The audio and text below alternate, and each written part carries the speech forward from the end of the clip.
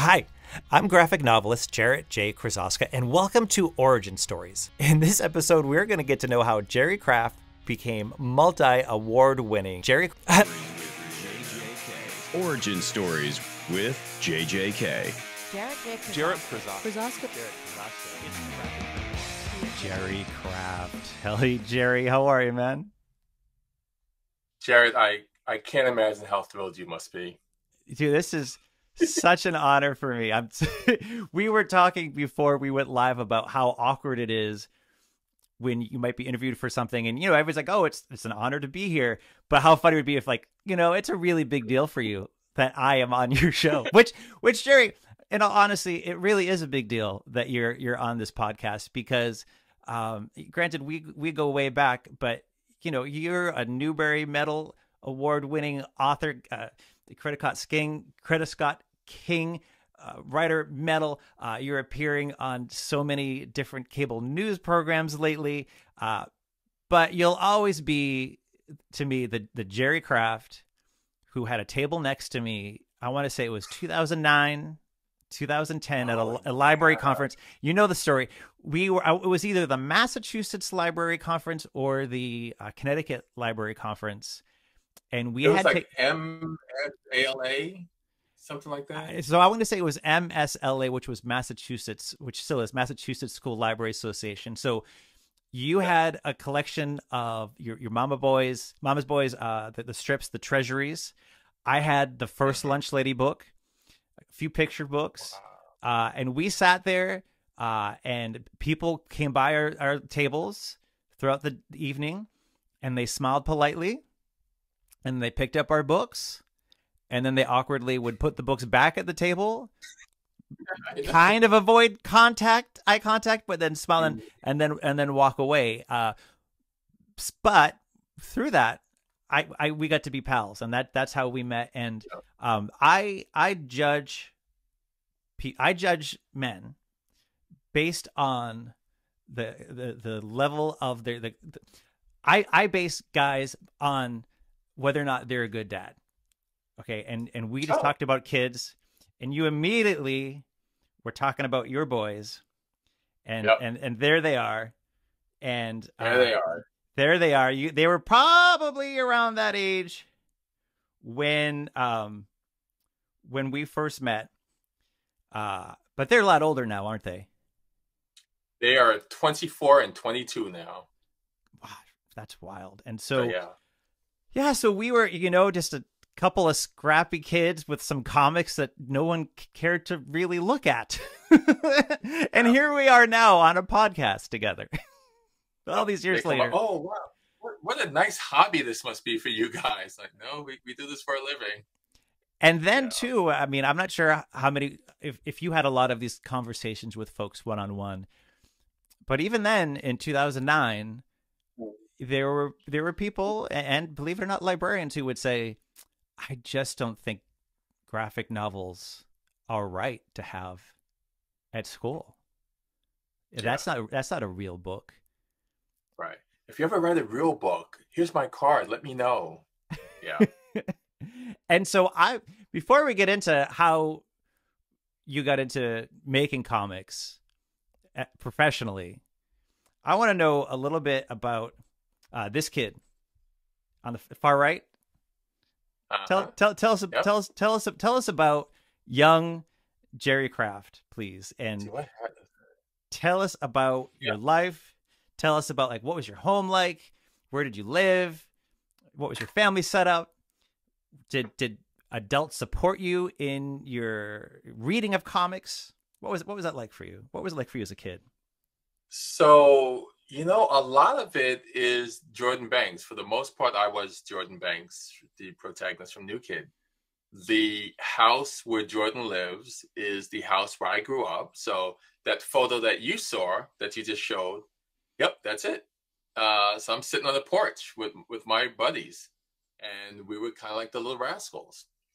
And for the most part, wherever I was, I had straight hair and my skin was lighter. In school, I was a year younger always than everyone in my class. And I was smaller. I didn't get my growth spurt until like 11th grade. So 11th grade through, I'd say about 21, I grew maybe 6 inches. Mm. But I was like 5'4" up until 11th grade. So really late bloomer. Always loved comic books and my Atari 2600. Always wanted to be an artist. My parents had only ever heard the term starving artist. So they were like, yeah, maybe not, so they wanted me to do it as a hobby, but not necessarily as a living, because they thought that the only living I would be doing as a professional artist is living in the basement of the brownstone until I was 50 years old. I think the only art or artist that you even knew of was Darren from Bewitch. I think he was an art director at an ad agency. But everyone else they thought was just selling paintings of bulldogs playing poker, in the out of the trunk of the car in the village, and that was not a life that they wanted for their son. So I had taken the test when I graduated from St. Matthew's Lutheran School in Inwood. I took the test for both music and art design. I passed them both. And my mom was like, yeah, there's a school in Riverdale called Fieldston where you can get a real education and get a real job. So you're going to go there. And that was the start of my life as Jordan Banks, the new kid. What did your parents do? Like, what was their vocation? My dad worked for the post office for like, I don't know, like 40 years. It was one of those where, he never missed a day. No, actually, there was like twice in my life, I remember him taking a sick day, and that just sent panic throughout the house. I was like, oh my God, Dad's going to die. Like he just never missed work. So when he retired, he had like 6 months accrued vacation days, Wow. so he retired like 6 months earlier than he could have, than he should have, but he had all this paid vacation. My mom always worked for the city. So she worked for like Mayor John Lindsay's office, and she knew Carl McCall, who eventually became governor, and or what I forgot exactly what he was. So she always had these like jobs downtown in Canal Street and Chambers Street down there. But my dad's idea was basically, you get a job, you stay there for 30 years, you get a gold watch, and you retire. Mm. So there was no sense of, being an entrepreneur or upward mobility or, just finding your passion, whatever. It was like, do it and suck it up, and just, 30 years later, you retire. So that was kind of mindset that I had to break out of. Mm. And it is a lot for a parent to wrap their brain around. If that's how your dad knew how to make a living and provide for everyone, and the way your mom was bringing income into the house as well, you may as well have said, I want to travel to outer space, because Mm-hmm. like my grandfather had a very blue collar job, and he didn't get it, and he was afraid, right? He like your parents were afraid of how is this kid possibly going to support himself? We need him to grow Yeah. up and spread his Well, wings. yeah, I'll get a little Dr. Phil on you. My dad, my dad told the story of being in the Merchant Marines in Port Arthur, Texas, and drank out of a white water fountain accidentally, and was like chased back to his ship, and like that kind of thing. So it was a whole different era back then. I mean, it doesn't seem like it's that different now, but for a while it seemed like it was very different. And to have that person that was, that lived that life and was, really never thought of to be equal or good enough. You know, he had a lot of stuff like that. That was just like, you know, you put your head down and you just go and you do your job and you don't make waves, that kind of thing.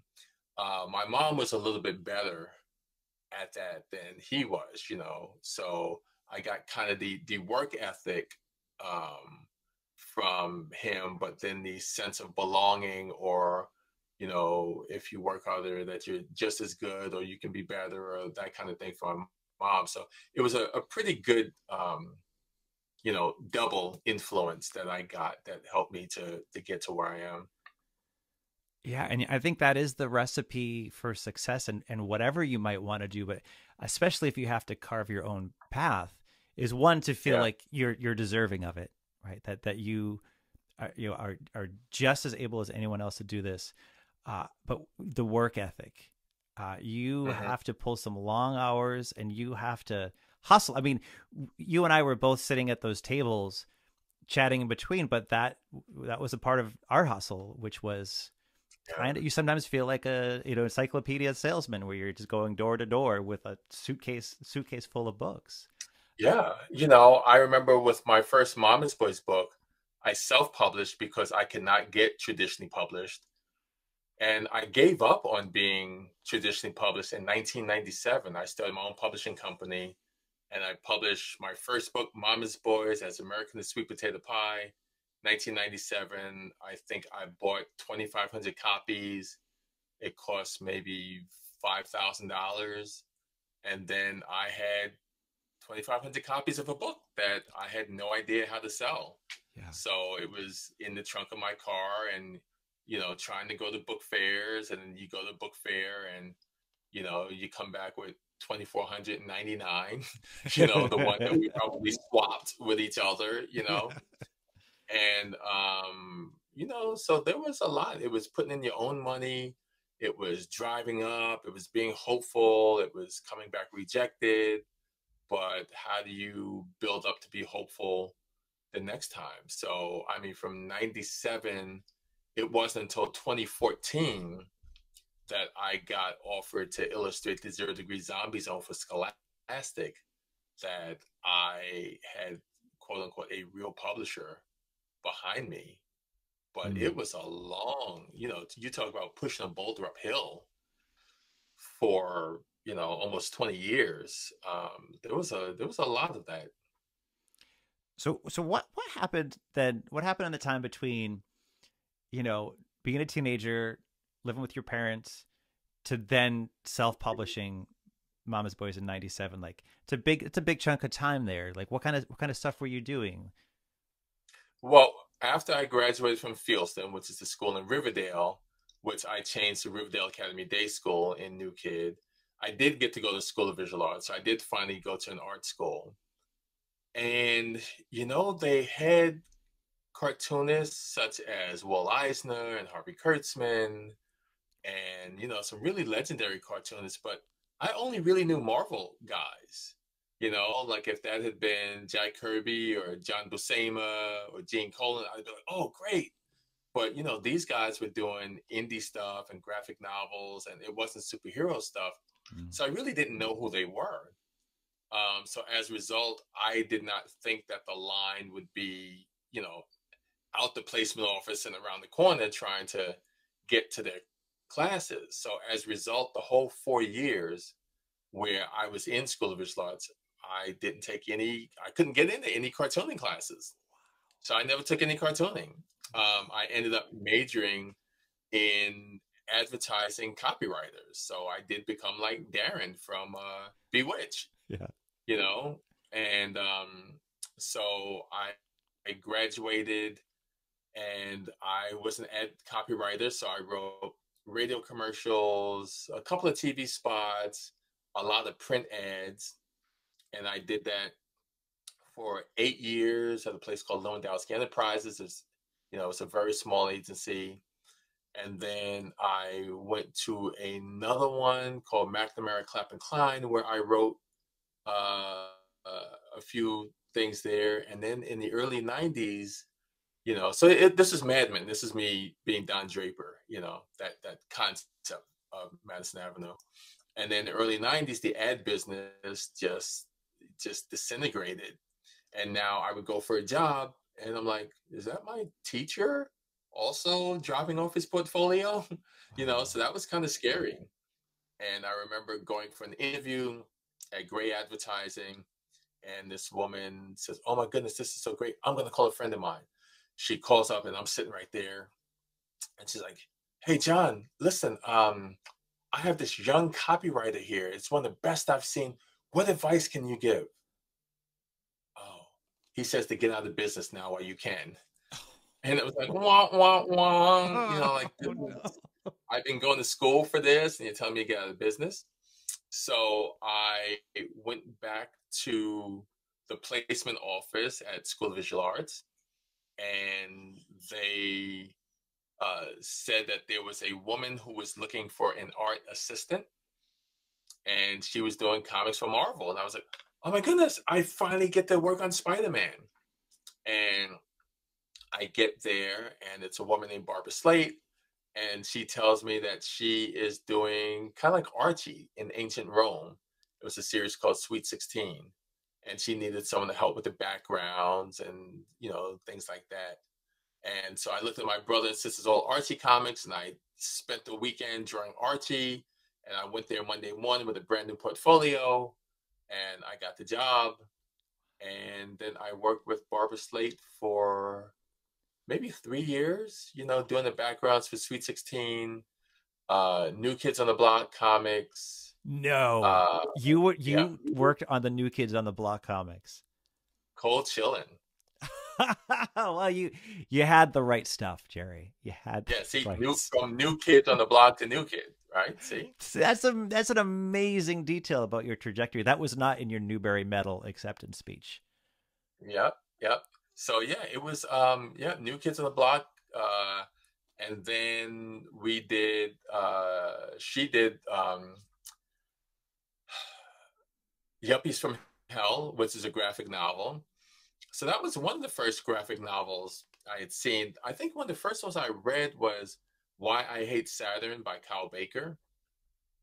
And it's one of the first non-superhero books I had ever read. And I was like, wow, I love this. This is cool. I hadn't read the Will Eisner stuff yet, And then Barbara did Yuppies from Hell, and then we did the sequel to that. And then after there, I had created a comic strip called Mama's Boys. And while I was working with Barbara, I sent it into King Features trying to get syndicated, because it was basically like 5 syndicates. It was like United, Universal, King Features, Tribune, and like LA Times. So those 4 controlled everything. And people should know too that most of those are legacy strips. And so being your Garfield, your Blondies, and in a lot of those situations, like even if the cartoonist has been doing this for so many decades and grows old and dies, then the children of that cartoonist keeps it going. Yes. So it's hard to break into that. Right. So Blondie had been around since like the 1930s. Like Blondie was what they call like a flapper or something. She's like a showgirl. Yeah, that sold cigarettes, like candy, cigarettes, candy, cigarettes. Yeah. And Dagwood came from a wealthy family, and he falls in love with Blondie. And his parents are basically like, look, if you marry that flapper, we're cutting you off. And he marries her because she's beneath him, and they cut him off. And then, years later, it changed, and people forget about that. But that had been around, since the 30s. And, Henry and some of these strips, Flash Gordon, that my friend Jim Keefe ended up taking over. Yeah, and you're right. When they die or whatever, they hire someone else to do Popeye. And so, each syndicate would maybe take on 4 or 5 new strips a year to see if any of them, could stick around. But for the most part, it was, Peanuts and Lynn Johnston with For Better For Worse, and like Calvin and Hobbes would come, and that was like a big thing, and Far Side. And my job at so I ended up getting hired there as an intern 1 day a week, and I got to work on these comic strips. So like if there was a mistake made, like, one panel Dagwood has on short sleeves, and next panel he has on long sleeves, I'd have to go in and fix the art. Or if there were spelling errors, I'd, make a copy or photostat and put wax on it and cut it with my X-Acto blade and fix the lettering, or reformat the Prince Valiant strips, or Andy Cap, I'd have to reformat and make Sundays. Jerry, why didn't you just use Photoshop? Wouldn't that have been easier? Yeah, right. I remember when we first got, I'd been there maybe 3 years before we got like one Mac Quadra. And like that was for the whole art department to share. We had to be, all right, I need it from 1 to 2 tomorrow. Okay, you can use yeah, it was so weird, and that was this kind of, and then I used my copywriting skills. So then when we launched new comic strips, like we did one called Mallard Fillmore about a mallard, a duck, like Howard the Duck. He was political, working in DC, and my headline was like, the most controversial bill ever to hit Washington. Bill, see what I did there? Yeah. And and we launched Mutts and Zits. They're still around. A lot of strips only were like 4 months, and they would get canceled, and it was like literally back to the drawing board. But I got to meet, Mort Walker. And Mort Walker did Beetle Bailey, right? Beetle Bailey. Yeah. Beetle Bailey, yeah. And then the Brown family did Hagar the Horrible, and then I think they did High and Lois together. So, and then Ray Billingsley, who did Curtis, who just won the Reuben Award, which is a really big deal. Congratulations, Ray Billingsley. And so I stayed there for 8 years, working in the comic art department and writing brochures and things like that. So it was cool. I got to meet a lot of artists there. You really cut your teeth. I mean, that's your master's degree in comics right there. Yeah, it really was. It really was, to go out to lunch with Fred Laswell, who did the Barney Google strip, and he's like, "Hey, come on, I'm taking that one to the Palm restaurant." I'm like, "Okay, that's the only way I'll ever get there." I mean, I don't know this story, and so it's rattling around in my brain, and for me, it's really connecting the dots of that transition of, the olden days of comic strips and what graphic novels are like now, because I think it's probably such I know it's a foreign concept for young readers today to even grasp the thought that when you and I were young readers, when we were kids and we wanted to pick up a comic, it was the comic strips in the newspaper or Marvel and DC Comics. And that's all that we had access to. I mean, there were no graphic novels being published for kids, no original stories like we have now. And and then at some point, like you got exposed to, and I got exposed to at some point, that, whoa, comics can be something different than a superhero story or a 3-panel gag. And there is a place for those comics as well, but it's an art form that can be so much more. And I'm just, my brain is just racing now, thinking of the people you met and where you are now. And so this is all how you became an overnight success with New Kid. Right. Yeah. Yeah. It was a piece of cake, So from King Features, I got my Mama's Boys comic strip syndicated weekly. So it was part of this thing called the weekly package that they had, that had original comic strips like mine. It had the classics like, Flash Gordon and Henry. And then they had like car columns and astrology columns. So if you owned a newspaper, you could subscribe to that and you get a stack of stuff, and you take whatever you want and throw out the rest, So it went to 1,500 papers. I have no idea how many papers actually use Mama's Boys. So then I left there in 97, I think, and got a job at Sports Illustrated for Kids. I had taught myself website design, and I got hired as an online producer for the Sports Illustrated for Kids website. That's very forward thinking in 1997. Very forward thinking to even the thought that, a legacy media company like Sports Illustrated might need that resource. So that goes to, that hard work and hustle that you were raised with, right? There's a connection there. Yeah. And, we used to get companies sending us toys and books and things like that. And I remember one day getting a advanced reader copy. It wasn't even stapled. It was just like, a draft, and said, "Hey, monkey boy." Yeah, good night, monkey boy. Good night, monkey boy. Yes. And I remember that from years ago, and it wasn't until maybe 6 months ago that somehow it came up, and I was like, wait a minute, Jarrett Krosoczka, I had no idea that was yours. Yeah. So think of the universe bringing us together where, my first published book made it to your desk at Sports Illustrated Kids. And so your guys, they must have been real little then. Yeah, they were. So 97, 98, I mean, Jay was born in 98. So he was smaller than little. Yeah. Aaron was born in 2000. So they were, by the time I saw that, when was that published? When would I have seen that? 2001. Yeah. So, Jalen was like 3. And Aaron was a baby. Age. So I brought it home and read it. Because we always did bedtime stories.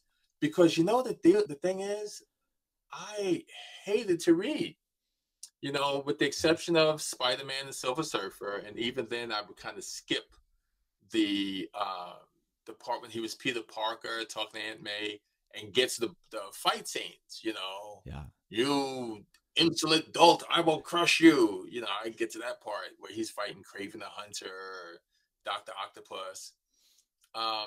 My teachers thought that reading comics would rot your brain, that they were just silly and worthless. Yeah. So they would confiscate your comic books to keep you from reading it. And then, so I learned early on that reading was never for enjoyment, because the stuff that I enjoyed, my teachers didn't want me to do. And that's why I'm so concerned now with the whole book banning thing, is that there's so many people that are gravitating to New Kid and Hey Kiddo, and so many other great books, Kelly Yang's books, and and it's like, wow, I love these. Yeah, yoink. We're gonna lock these up. And it's like, okay, so what? It's not like they're going to then go and read. Oh, let me read Cats in the Rye again. They're gonna go on TikTok.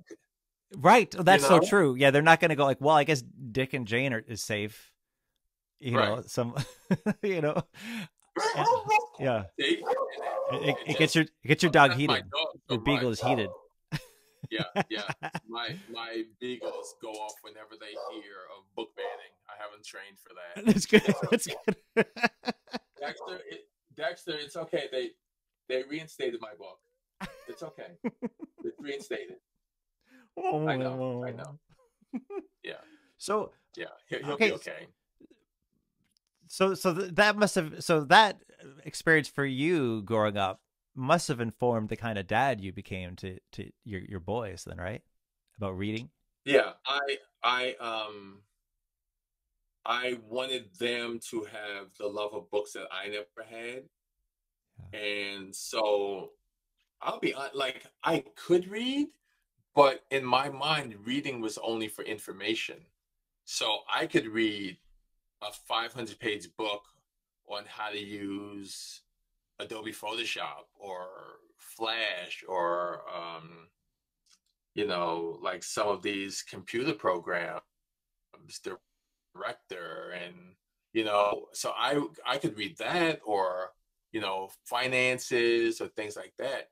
But the concept of sitting down with a book for enjoyment was not something that I did until I was literally a grown man with kids.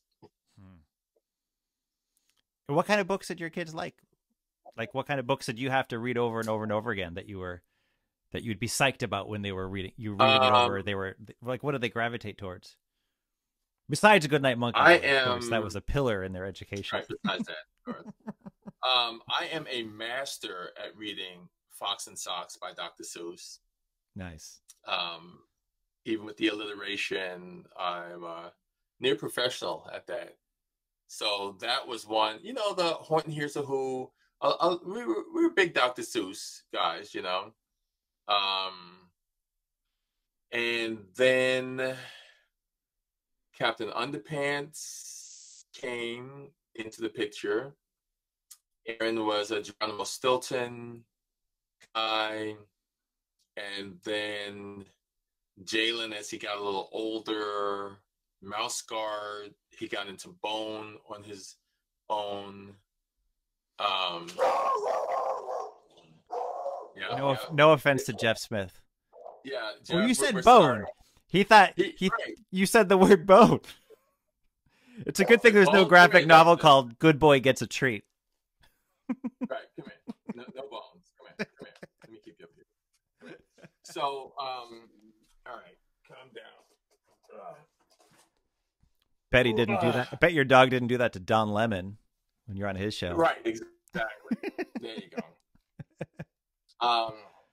It's a beautiful dog. Yeah, beautiful dog. Then they discovered Wimpy Kid on their own, and that's when it went to a whole new level. Now, I had read things like The Wizard of Oz. Like, who knew that was a book?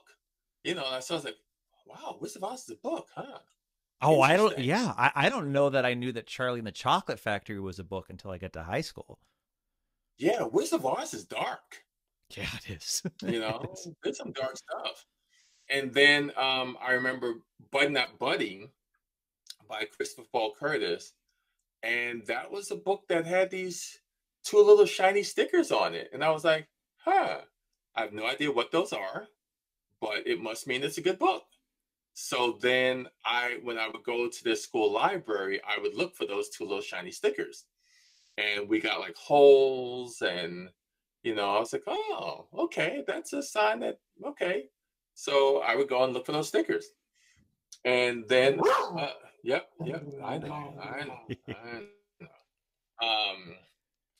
And then after that, you know, but Wimpy Kid was what did it for them, because I had never seen, like, everyone in their class is walking around hugging a book. And my kids were like, Dad, we have to go to the store on August 11th. And I'm thinking they mean GameStop to pick up the new Sonic or something. I'm like, and they're like, no, we got to go to the bookstore to get the new Wimpy Kid. I'm like, you know when a book is coming out? Like, yeah, I had never heard of that. Like, the first book birthday I was aware of is when New Kid came out, you know, in 2019. That was the first time I knew when a book was coming out. And then they went to Percy Jackson, and they were the same with that. And so they're readers. So they're again, like, that's like your second master's degree in literature. So you spent all of those years working at the Syndicate, and now you're getting on the floor with your kids, and you're reading, and you're supporting them, and you're following their lead on their interests. Yep. And wow, that changed your life, didn't it? It did. It really did. But it also showed me that, you know, there weren't a lot of books with African-American protagonists that were on the level of Wimpy Kid, where it was this kind of mindless fun, you Yes. know, like a lot of the ones that I got, it was the big trifecta. It was slavery, civil rights, or police or gangs, And I'm like, where's the like just the fun book of, goofing around and eating pizza and playing video games and that kind of thing. And then so out of the blue, so I was still self-publishing. And then one day I was like, I don't think I can do this anymore because, I was always having to do a book for someone, right? I started my own publishing company, and then I work with other authors to publish their books. So I would draw it, color it, do the layout, get the ISBN number, the barcode, upload it to a printer. So I was like full service. Wow. And did that for like 20 years and did 2 to 3 dozen books, that I worked on. You're a one-man band. You Um, were like the dude who's got like, like the guitar and the kazoo yes, and the drums. right. And the symbols and yep. And Yeah. that's what I was doing. It was a lot, and I was like, I always have to be doing something.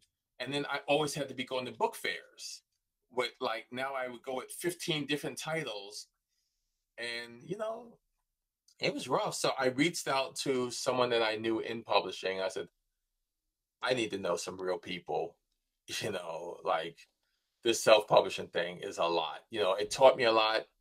And so she introduced me via email to 3 people, and I sent out query letters, and I got very polite rejections. And then about 3 months later, it was like March of like maybe 2012. I got an email, hey, why don't you come in to meet with us? And I'm like, oh, okay. And it was at Scholastic. And I went in and I had like every book I ever did. And I go in, I'm a one-man show, and I'm juggling and singing and dancing and doing my whole spiel. And I do it. And I'm like, ta-da. And they're like, so what else you got? I'm like, what do you mean what else I That's the show. That's it. That's the show, good night. I'll be here all week, trying to feel. And they were like, have you ever thought of doing a middle grade graphic novel? And I said, well, I have one loosely based on my life of being one of the few kids of color in a predominantly white private school. Mm-hmm, mm-hmm. And they all kind of sit up like, go on. And so they were like, oh, now I had planned to self-publish it. But the only thing is, for me to self-publish a 200-page book in full color, I would have had to probably pay like $12 a unit Yeah. for me. So I'd have to charge like $30 because it's very expensive, Mm-hmm. So it probably wasn't something that was going to happen. And then they were like, oh, why don't you do up some samples? So I did it up and they liked it. And I just did more and more. And then they said, have you ever read Smile by Raina Telgemeier? I said, no. And they go to the vault, and open up, and the angels come out and the light shines down. And all of the angels have braces.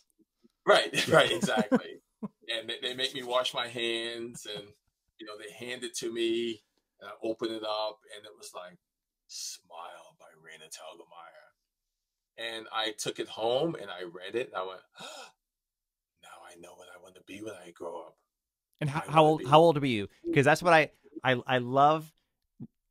I love like just cementing for the listeners that, you don't have to know what you exactly want to be when you grow up until whatever. How old were you when you came to that epiphany? I was like 40. Yeah. I was not a kid, you know what I mean? Yeah.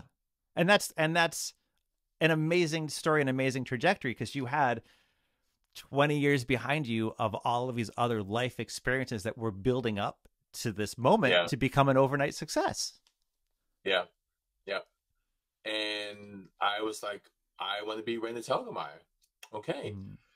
And then a few months later, Andrea Davis Pinkney from Scholastic reached out and asked me if I wanted to illustrate the 0 Degree Zombie Zone, which I did. And then I got on my first like press junket kind of thing, going with Patrick Henry Bass, who's the author. They sent me to BEA, Book Expo of America, which is in New York. And I had always gone there, but I had gone as the guy with his suitcase looking for free books, you know, and went to meet authors. So it was really, it was like mind blowing to be on the other side of the table with a line of people. You know, that was like, you know, in a Scholastic booth, like that was unreal.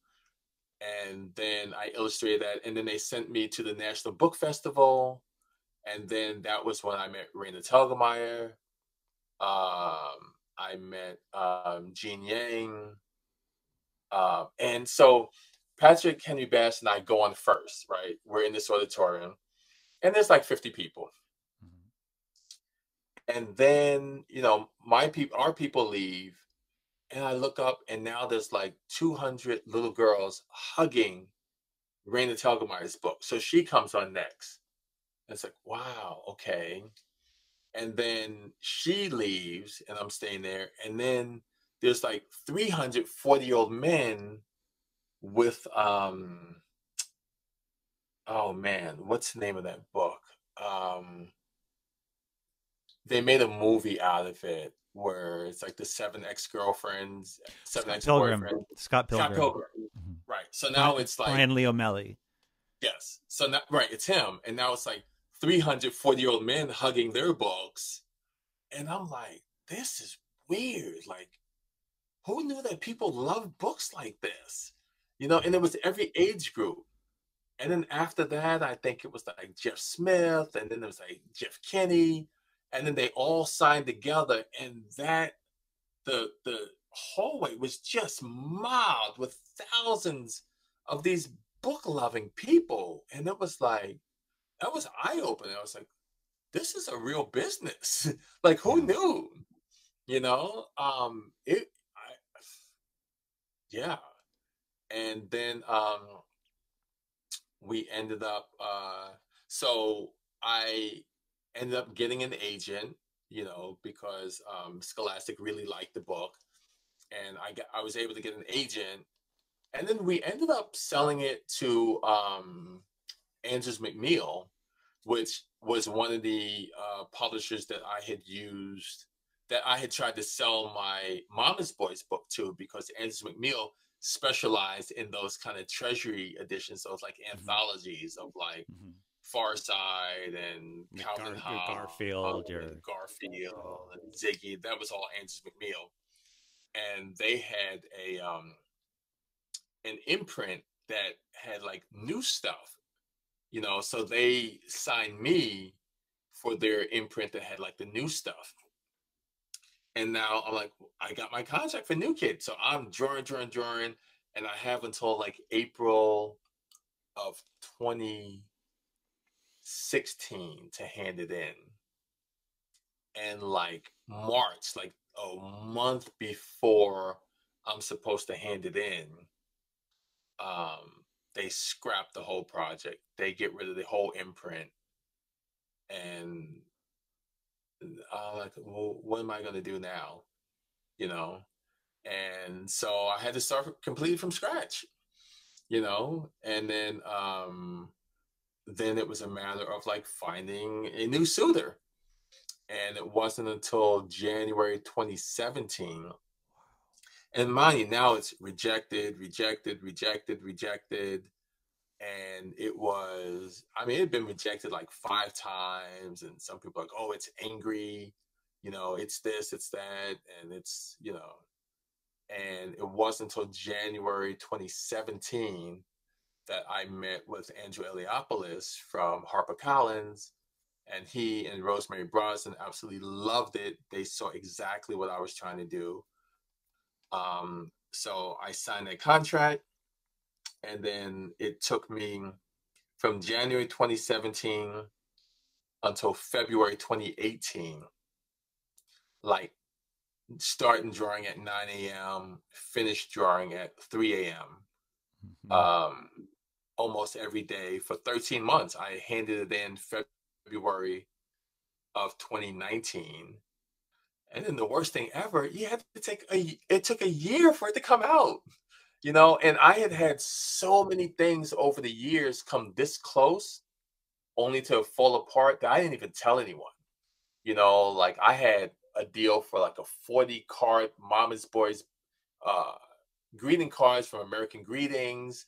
And I thought I had that, and that fell apart. And then I was going to have this daily syndicated comic strip through King Features, and that fell apart. And I had this other thing, it's like, this looks good, and that fell apart.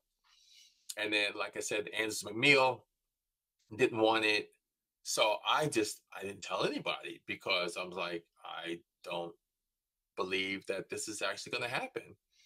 And it literally wasn't until somebody saw the Publishers Weekly release, and then they were, oh my God, Jerry Craft, congratulations. And they tagged me in it. And then I was like, okay, I think this might really happen. And then I retweeted it, but I didn't tell anyone besides like immediate family and a few really close friends. And then it came out in February 5th, 2019. I had the cover blurb from Jeff Kenny, which is amazing. And it's a beautiful full circle moment. Yeah. And then when I saw, we reconnected because when they started sending me out in October of 2019, it was or 2018, right? 2018. Because if I think, hey kiddo, 2018, right before it came out. Yeah. Yes, yeah, 2018, and that was NEBA and NABA, New England Independent Bookseller Association, and North American Independent Bookseller Association. A lot of acronyms Yes. in the world of children's publishing. And that's also something that not as many people know about. I mean, everyone sort of has a general idea of what a book tour might be, right? You tour around to bookstores and you sign books, but that pre-publication blitz is really important. And for about 2 or 3 months, you and I were at so many different events, eating rubber chicken, sort of greasing the wheels for these 2 books, which for you and I, our respective books were both sort of, I don't want to say a gamble, but we knew I knew I had a lot riding on Hey Kiddo, because it was very different based on everything you've just told me. And man, you talk about emotional turmoil in those years, a decade plus leading up to New Kid publishing. So now that we know the full depth of what you had been through, how did you sleep the night before New Kid published? Like I just really didn't know what to expect, because again, like I always just wanted to do Black kids as just regular kids, without the weight of the world on their shoulders. But I didn't see a lot of books like that. So was it like kids didn't read them, so they didn't make them? Or they didn't make them because kids didn't read them? Like I didn't know what, was it the chicken or the egg, which came first? And so I thought kids would like it. I didn't know if it would get critical acclaim. I just really didn't know. And then I remember this woman, now friend Tildy. I went on Instagram one day and I got tagged, and it was like, oh my goodness, I read the best book. I can't wait for it to come out. I'm like, well, why is she tagging me in this? And I looked, and she had like literally, I think HarperCollins had like Xerox copies. This is before the advanced reader copy even came out. They made like Xerox copies and gave them out at some fair or book fair or, you know, weekend retreat. And she absolutely loved it. And that to me was like my first review. I was like, oh, somebody read it and they liked it. And it was like, wow, okay. And then, like I said, I met you again. We reconnected at NEBA, and I had to sign like 130 copies of the advanced reader copy. And I had these like black Sharpies. I was like, hey, black Sharpies, that's cool. And then, you know, I get the book and it's like all like black end papers. Oh, Like, that's right. Yeah, the book has black end paper, so you invested in all of those black Sharpies only to then have to go into silver yeah. Sharpies. And it would, and there was the advanced reader copy. So I literally had to sign in a pink marker on the very last page. That was like the only white in the whole book. That is some And exclusive. Look on eBay right now for those. right, exactly. Anika Denise was like, you want to borrow one of my silver markers? I was like, yes, please.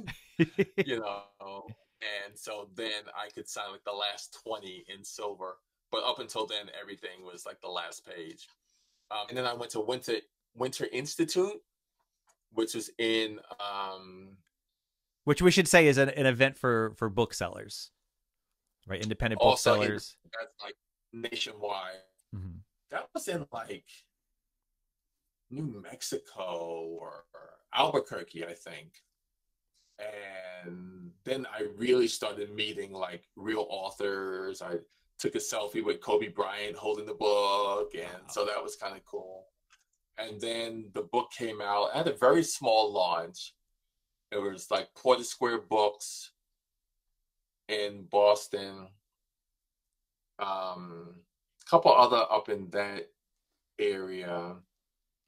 I did like a Cambridge library. And then I went to like DC and Philadelphia, Brooklyn. And like that was it. That was my launch. And then just slowly, but you know, steady, like the word started getting out, and I got like 5-star reviews, and then it was just like, yeah, and it was just full steam ahead after that. And you worked so hard on getting behind the book to promote it, because you know in the before times especially you had to go to places, and I think that's still important, and it will be the future of getting word out for your books. But I think there was a 2-month stretch where you and I were at a different event, book fair. Like I would see you every weekend for like 2 months. And then I had withdrawal because I was like, I haven't seen Jerry Craft in a while. And then the pandemic hit, and everything shut down, of course. But, you know, you broke down so many barriers on so many levels. You know, the fact that you saw such a desperate need to have books with young Black protagonists that's about their joy, and that you wanted to make graphic novels and comics, and you combined every piece of your essence to give us New Kid. And then it won the Newbery Medal, the award for writing, and the Coretta Scott King Medal for writing. You must have been stunned. What was that like? What was it like getting that phone call to not only that you would get that prestigious award, but you would be the first to break that barrier to get a graphic novel into that stratosphere of prestige in children's literature? Oh, did you not hear me? Hold on. Sorry.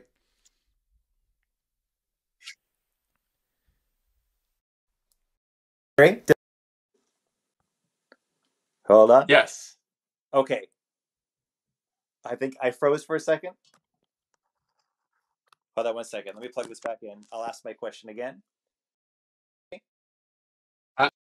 I didn't think you still got nervous after all these years.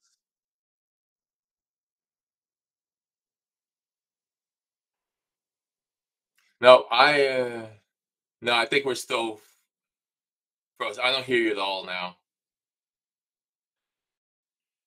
Do you hear me? Hear me now? Now, Now you can hear me? yes. Okay. So you broke down so many barriers, that you. Sorry, now my son is jumping upstairs. You broke down so many barriers on so many levels. So one, you saw just that need, that desperate need to have black protagonists, young black protagonists that were experiencing joy and their lives, and it's about their joy and not the pain of they're dealing with racism and what their ancestors endured. And then you broke another barrier of having a graphic novel win the prestigious Newbery Medal, an award for writing in the library community, where librarians of yesteryear would not let a comic book into their space, as well as the Coretta Scott King Medal for writing. So your heart must have been racing when your phone started ringing and these award committees were calling you to say, guess what? You're changing history with this. What was what that must have been such a head trip. What was that even like? Yeah. You must still be processing it. It does take a lot to process, like first I gotta say, so it's Belmont and Porter Square Books. Those are where I launched. So I just wanted to thank them again. Yeah, like there were a lot of schools that were doing mock Newberries, and New Kid did pretty well in mock Newberries, but I knew that it would because there were kids voting, but I wasn't sure that adults would vote for it. One, it just was going against the grain of history. Only four African American authors had ever won Newbery in 100 years. Mm-hmm. Like even to this day, four had ever won: Kwame Alexander, Virginia Hamilton, Christopher Paul Curtis, and Mildred Taylor. So, that was a long shot from that perspective. And then no graphic novel had ever won. And, there are some great graphic novels, Hey Kiddo included, American Born Chinese by Jean Yang, which is very influential to show just how much I felt I could push it. Victoria's Roller Girl, CC Bell's El Defo, David Small Stitches. Those are like some of my favorites. And of course, Raina, who was just Raina, Yeah. Yeah. So, like it was nice to just be in the conversation. Like that would be one of my, like, as a grandfather, I did really well on that mock Newberries one year, and at times, and then more and more people started saying, and then I started like looking at the school library journals, the heavy metal countdown, and now I'm like watching like people on YouTube giving their Newbery predictions, and no one was predicted, and to this day, I call up and tease a few of them, but that's there. And 6:42 a.m. the phone ring, and I normally turn off my phone because I work such late hours. But I had always heard that the phone rings at some ghastly hour of the morning, anywhere from like 3 a.m. to 7 a.m. And so at like 6:30, I was like, oh well, it was a good run. So I went back to sleep. And then at 6:42, the phone rings, and all I could think of is, man, if this is a credit card offer, somebody is going to get hurt really bad. you know. And they're you are like, such a gentle soul, so it's gonna take a lot to "Oh push yeah, you to that would have been violence. bad." And it was like, "Is this Jerry Craft?" I'm like, "Yes." "Oh my God, we want to let you know that you've won the Newbery Medal." I did what? Like, what now? You won the Newbery Medal? I'm like, wow. And so I wasn't like I was just like I'm doing now, like, Stunned. wow, wow, okay, okay, wow, And then the hardest thing ever is like, okay, we're not going live until 9, so don't tell anyone. I'm like, I, I've got to sit on this secret for 3 hours, you know. And then I just, laid back down, my heart pumping. And then a half hour later, the phone rings again. And I'm thinking, hi, is this Jerry Craft? Yeah. Oh, we're so sorry. We thought we were calling Jerry Pinkney. So we didn't need it for you, And it was like I had no idea what this next call was because there weren't any mock Coretta Scott King Awards. So I hadn't even equated the two. I didn't think I was even in that, in that realm. And so is this Jerry Craft? Like, yeah. We want to let you know that you've won the Coretta Scott King Author Award. Wow. Kind of things like, wow. And then, a few months prior, I had won the Kirkus Award. And that was like weird because, Harper wasn't even going to send me to that. Like I heard I was nominated and I talked to my editor, like, hey, Andrew, we going to that? He's like, nah. I'm like, oh, okay. So I booked all these school visits. And then he calls it, yeah, my boss, Rosemary says, we should definitely go. I'm like, okay. And I didn't prepare. And then I'm on the plane going there. I was like, what if I win? I said, let me jot down some notes just in case, And so winning that was the first thing that I was like, wow, this is legit, Yeah. And then winning those two, and then hearing, like, not knowing that no graphic novel had won, not knowing only 4 African American authors had won, not knowing that no book had won those and the Kirkus. I'm like, are you kidding me? So the kid whose teachers told him that comic books were stupid and not real reading grows up to do the comic that legitimizes the format as real reading. It was like, Anakin bringing balance to the force, except, without the violence. Then they're killing people and that whole thing. But, it was just really a lot. And because I wasn't a reader, I hadn't grown up with that Newbery. Like I know Yeah. an Oscar and an Emmy, but I remember my friend Donna calling me in tears because she loved Newbery books. And so it got her. She's like, oh my God, you won. I'm like, oh, you know of this? She's like, of course I know of this. I'm like, oh, okay. So it took 6 months for everything to kind of sink in. And it still does every once in a while. Like now I meet adults who are like nervous around me, which, how you and I goof around. Like that's the last thing that I think that someone is going to be like nervous and, Yes. shaking as they try to take a selfie. And then I remember talking to a librarian. She said, you don't understand. Like you guys are our rock stars. I'm like, really? Okay. I'm like, if you knew me and Jarrett back in high school, No, we were, and also that would be the last thing I'm sure either of us that's where you have to would also hear. say, like, You you don't know, understand. Like, I know so well what it's like to sit at a table with a pile of my books and have people pick it up, put it back down, smile politely, and walk on without another word. I remember going to NCTE, another acronym, National Council of Teachers of English.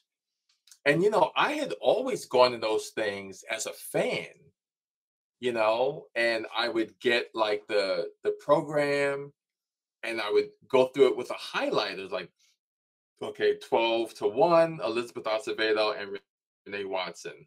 1 to 2, Eric Velasquez and, Brian Collier. 3 to 4, Jason Reynolds, like that kind of thing. And so now for the first time I was going to these, and I'm sitting in the audience, and then the people next to me, I see them nudging each other and doing like, like, look who we're sitting next to. And I was like, oh, wow. And then the weirdest thing with NCTE, like I was supposed to sign copies of New Kid at, say, like 1 in the afternoon. And I get there early, and there is a line that's blocking my table. And I'm thinking, doggone it, if they book Jeff Kinney and, my fans got to like jump through like a roller derby or Ring Olivia, or Red Rover, trying to get to me. I'm like, why would they do this? Why would they book someone with this long line that's going to block my table? And I'm kind of cranky now, because I was like all into it. And I go to the woman at the end of the line, and I'm like, hi, excuse me, ma'am. Who are you guys here to see? She goes, we're here to see you. I was like, this is my line? Yeah. I'm like, wow. Oh, that's amazing. Huh. Okay. And So yeah, it just took a long time to, for all that stuff to sink in. and that's how you became an overnight success, right out Yeah. the gate. Right. I mean, it's still sinking in because, like, so I won the Newbery in January, and then the world shut down due to COVID in March. So, like, I didn't get to give my speeches in person. Yeah. And I had trips like to China and Dubai and all these places, Hawaii, that I had to cancel. So I've still not really been in person, Yeah, since. you were robbed of the experience of having that immediate in-person celebration, and mark my word, you're still gonna get it. And if that's just Well, it's so Raina, weird. me Like, and Jeff Kinney like throwing you a party, we will. But well, they didn't even do the ALA Newbery poster the year I won. So they've got the one unfair. before me, and then they did the one after where I'm in second, but not the one that's like, hey, here's New Kid. I'm like, dude, you didn't do my poster? I got a spot on my wall next to my Reed poster, that I was saving. But yeah, it's just been surreal. Now, the good thing about the lockdown is I was able to finish the companion book Class Act in like record time because I didn't leave the house. Like we would go out once a week to buy groceries and then come back and put plastic over the windows, for like 8 months. So where it took maybe 2 years to do New Kid, I did Class Act in like 8 months. And is there, have you been spending more time making a third book in the series? Yeah. So I'm about halfway through the third book. Oh, that's and I draw it all digitally, like right here. This is my Wacom Intuos Pro with the stylus, and that's how I've done all 3 books, drawing in Adobe Photoshop. I would bet your third New Kid will probably come out around the time the companion book for Hey Kiddo. So Sunshine was supposed to be out, but with everything happening, and I just didn't have the right headspace because graphic memoir is hard. So if our books come out at the same time and the world's open, we should go on just go on book tour together. Yeah, we do New Kiddo Part 2, the New Kiddo on tour. the block, now that we know that you did. Right, there you go. So There you go. I'll work on the choreography. Okay. And I'll do the lyrics. Perfect. Look, we are all better off that Jerry Craft continued to work hard and work through that pain of rejection, work through that pain of having projects fall through.